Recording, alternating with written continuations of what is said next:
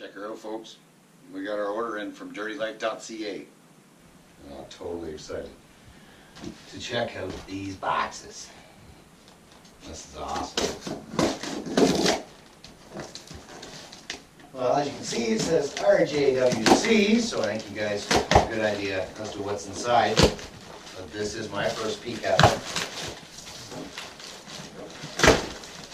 So, let's have you guys look at it at the same time as me, eh? The collector pipe with the other header. Yeah, right on. Wow, check out those welds. These welds, that's pretty quality. And this stuff is thick. Wow, man, that is some beefy pipe. That's gonna last. Quality pipe right there. Holy moly, that's heavy. Thick tubing steel, good stuff. I think that's all we got in here, alright. Beautiful. We'll get that out of the way, and I think the next one is gonna have the real bling, eh boys? So I'm going to the black header wrap for these bad boys here, and yeah, should make these cans pop real nice. Huge thanks to the guys at Dirty Life for getting it out the door and getting it here quick, making it easy. Website was easy to manipulate, so check them out, Dirtylife.ca.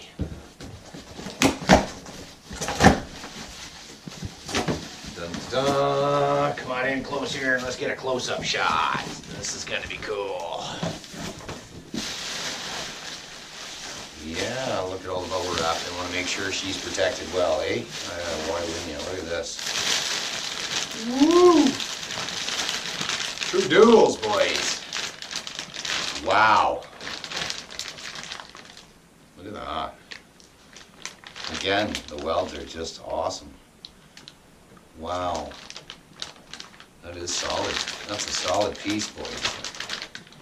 Aluminum tips. That's sick. That is awesome. So we'll have these boys poking out the rear of the system here soon. Yeah, that's phenomenal. Awesome job on the welds. I mean, that's just great. Very excited to get these on the bike and see what kind of performance enhancing characteristics they deliver. This is going to be awesome. So yeah, I guess the next time you boys see this, we're going to be getting her on the bike. What do we got here? Just some fasteners and such? Yep, indeed. Everything included, right? So that's awesome. Hopefully it's, I'm sure it will be an easy install, and I spy with my eye, I think a decal or two. We got one at least. Under the fender she goes, right on. Quality made product for sure. This is awesome. Super excited. Can't wait to get it on. You guys will be able to see firsthand what we think of her. Awesome, so we'll talk to you guys soon. We'll get her in the shop, we'll start getting her ripped apart and get her on. And until then, cheers, ATV, signing out. First thing you do when you receive yourself a fancy set of exhausts like this, well, we like to tear it apart. And we're going to send some pieces out for powder coating. Get these tips done in black, and should kind of make the pipes pop, I think.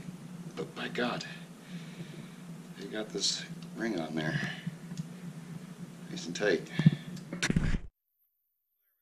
Peeled off the old foot pegs, and we got the exhaust tips, and that's going to be our first powder coat order.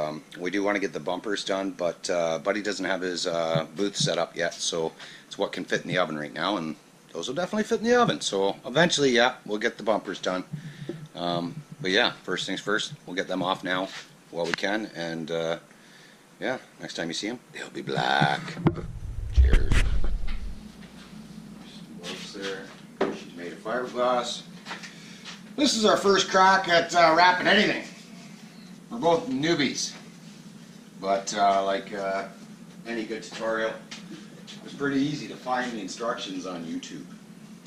YouTube's great. Isn't it? You know they have ATV videos on YouTube. Did you know that? Well, they do. Yeah. They got all some over the good, place. pretty good content, especially originating out of Ontario, I must say. Yeah, for sure. Those guys are really working hard to bring us quite the exhilarating experience like that. So we're going to wet this up a little bit, make it pliable. How long do you have to soak stretch for? a little bit? I think. You say? Well, you see, now some lads actually soak it right up. Through the whole thing? Is that what they're saying? No, is that what you Some said? people did. They dropped it right into a bucket. Other people said you just moisten it to the point where you know. And not soak wrap in water, making the material more pliable. So moisten wrap means we probably need a bowl of water that you can just kind of scoop out with your hands, I've your already fingers. seen this done by the pros. I'm going to use their technique. Moisten wrap. I'm not going There you to go. overdo it. Yep. I'm not going to overdo it. And they even suggest maybe having a spray bottle, a long hand with some water, just to keep moistening it as you go, because you don't want to over drench it, I guess. The idea is to work it around a bit and just make it pliable. That's the idea. Just get it a little bit lubed up. A little bit of lube goes a long way. Yeah, we knew that. It gets us started anyways, right? We're going to start with a nice straight piece here and cut our teeth on that, I think. So, scissors would have been good. I'm just going to set that there. Oh yeah, look at that. Already? That's definitely what you don't want on your hands. So, Richard, there is tips and tricks, I guess, to how to approach it. You can measure by using the old 2-inch, 2-inch, 2-inch, 2-inch. Oh yes. And then you can kind of do it like that. Some guys will take what it takes for one wrap, they'll count it out, and they'll just do their spacing like so, count off their wraps, and then cut it. However, we're newbies. We don't want to make that mistake. We don't want to make that mistake. No. We don't want to run out. We don't want any of that jargon. So if I recall, we're going to fold in this corner.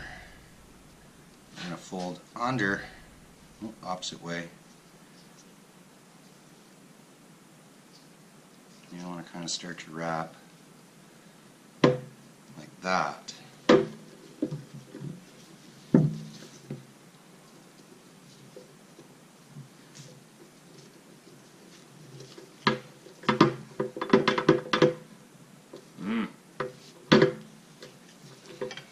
So you got to make sure that it is kind of angled this way, That's right. And or else you won't be able to get it tight. Yeah, and you really only want to pull off about a quarter of an inch. Overlap? In between quarter of an inch and half an inch is what the guys are recommending. I just kind of thought that the quarter of an inch just looked better in the end. You won't see it when it's covered in mud. True. Take one of these bad boys and find out how they work. I thought these gave a nice little finish rather than using like a pipe clamp or something of that nature. Again, we've never used them, so let's just get an idea how they're going to pan out. Obviously we could use some pliers here, right?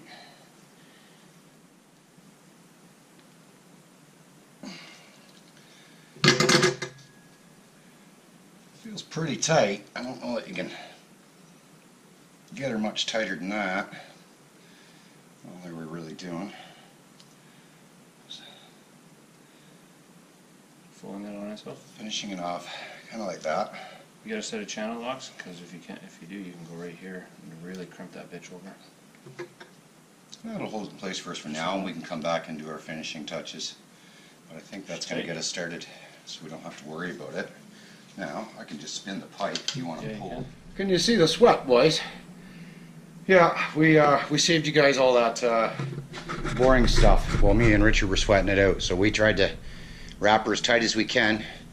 And, you know, I didn't get enough of these stainless steel clamps. Plus, you know, I'm not sure I like how tight they really get, so I think we're going to replace those with some pipe clamps, and just for peace of mind. But we do got her wrapped. Turned out all right, I think, pretty good. So, yeah, right on. We'll get her slapped in the bike next time, boys, and Everybody gets to hear what she sounds like. I can't wait. Eh? That was a fun job. Was that a fun job? That was hilarious. No, it sucked. Let's do it again. It sucked. Let's unwrap it all and do it again. We're not into wrapping pipes, boys. It's just not up our alley, eh? It is difficult. Old arthritis is... Yeah. Us old guys. Till next time, keep her taut.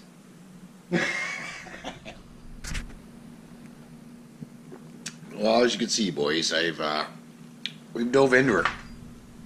We got the Yoshi out of there. Rear diff is out of there. Man, what a pain in the ass. I had to take the rear rack off to remove the bumper, to remove the Yoshi. A lot of work just to slap on a new exhaust, I'm not going to lie. But I think it's going to be worth it in the end. So, yeah, that rear diff is cooked. We're going to get that back to BayMarine. And the boys get me one ordered up. Actually, I believe it's already on order. And we'll get her shipped out to Jared at Mud and Wheels and get her fixed up, because we got a big ride coming in Dungannon here. Really looking forward to the mud bogs there. Yeah, so still gotta pull the side plastics, pull the plastics up underneath just to give yourself better room to get into the headers, and everything's over here exhaust wise. I gotta run and grab some clamps. As you can see with the zip ties, we ran out of clamps. Everything's holding together though until I can get the clamps. Exhaust tips are out to be powder coated. We took those off, got them sent away along with the foot pegs there, or whatever you want to call them. And yeah, so I think I'm going to go get more heat tape. I want to cover the whole back of that tank, I do. I have seen pictures and I do not, I know a lot of guys, obviously if it's running that hot it's due to improper tuning and stuff like that, so we're not planning on repeating anybody else's mistakes like that, but nevertheless, we'll protect it anyways, right? I'd like to cover this whole bulging end here, so yeah. I don't think we're gonna have to move that. We already moved that when we put the Yoshi on. So what's it, voltage regulator, I believe, and I think it's going to be all right. Actually, I kind of like it better there. Maybe it'll receive, and it's got this aluminum plate on the backside, less heat from the two duels coming out this way. We'll see. If we have to put her back to the factory mounting location, we will. Otherwise, I kind of like it right where it is. So we'll see how that plays out. Ugh, I've got some junk there to clean, I can see. Oh, the next phase, boys. We've got the exhaust shield, and let me tell you, that was a pain in the ass. Putting it back in is going to be even more fun because they've got one fished way up in here that was kind of holding her up. And yeah, we got her out. Took some time. Again, quarter turn. And you can only get a wrench in there, right? So, but yeah, the real pain in the ass is that trying to get it back in there is going to be a real headache. So we've got her opened up. We've got our exhaust pipes all showing. So the next part is to get in there and unbolt those headers and see if we can't get it out and get her ready. Alright, we'll be back. So we got the two headers in place, and my God, that was an absolute pain in the ass to get into that header bolt there. You guys could see her down in there. You gotta use the open end of the wrench, and you gotta keep flipping it back and forth. You go one way, you go the other way, then you flip the wrench around, use the box end, and repeat the process. 3-part, just brutal. But I think I got them down there as snug as they can be. They've stopped moving into the cylinder, so I think they're up against the gasket or bushing, whatever you want to call it. But yeah, so we're gonna snug this up. I think we're getting close. And on this guy here, on this side, because of the girth of the pipe is now definitely wider and allow more airflow, it made it pretty darn tight. You guys can see that header bolt there to get to that guy. So again, you got the two open end and you're coming through this side and you don't get much of a turn. Let me tell you, she's taken a long time to get those seated up there nice. But it is done, so we'll move forward to the next step. God, I don't want to do that again. So yeah, we're close to getting the exhaust buttoned up. Well, we ain't taking any chances, boys. There they are. We got the powder coated tips on them. Looks pretty kick-ass. Next to my brother's buddy Brian. But so yeah, I got some more heat tape. RJ just included this little tiny square, and both duels run right across the back of the tank, so I'm going to recommend you grab yourself more heat tape, boys. Not only that, but right here where the header comes across, we've added a nice chunk in here to protect this rubber boot on the CVT, and also the intake there. I'm going to add more right here just to be safe, because jumping so those headers travel close. But that's it. We're going to get this exhaust on here. We'll get the tuner changed, and we got our new numbers in from Jeff Ross from the Bomb Racing, and pump them in, and hopefully we get to hear what this thing sounds like today. So yeah, boys, we'll get back to you. I don't know if you guys can see this as well as we can, but no, that makes it worse. Look at that. This is where the diff was left sitting on its side after I drained it, and we soaked up the little puddle, and that is just straight ass metal, and we're talking like chunks of it too. There's your Can-Am diff, boys. You best get her out of your bike and get her shipped off to Mud and Wheels, or you're gonna be doing the same. Exhaust is on there finally. So these fucking idiots aware of that? Yes, they're well aware of that.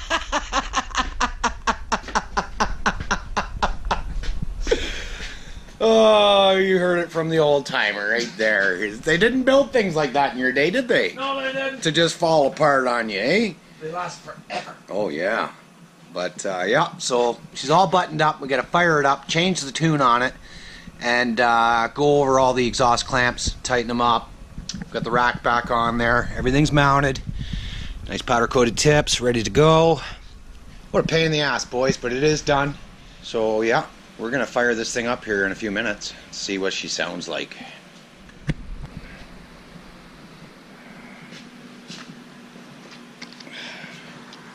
Check the old rad cap.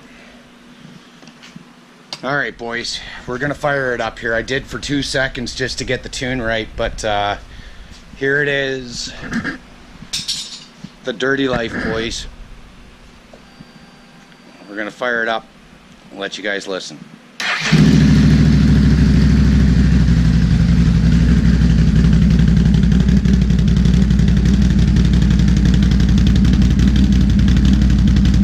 Pretty sweet, that's for sure.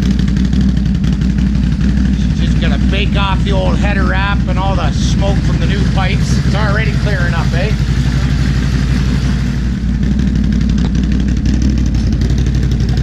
Set you guys down here. Here's a little sound profile.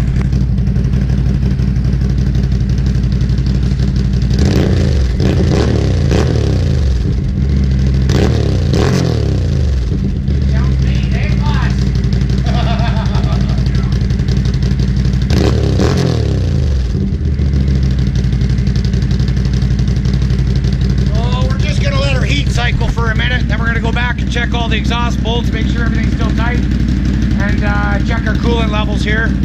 Top her up if need be, and she's wrapped up. That's it. That's a full set of Mud Edition RJWC stainless system duels. Pretty sweet. I got a rattle here. I'm gonna have to cut back this heat shield because she's resting right there. It was chafing on the wrap, so I put another clamp there to stop it, but I don't like that rattling. I ain't dealing with that, so I'll figure that one out here in a minute. We'll get back to you, boys. That's it. One more rev check, eh? One more rev. Wow. Wow. That's a little more aggressive.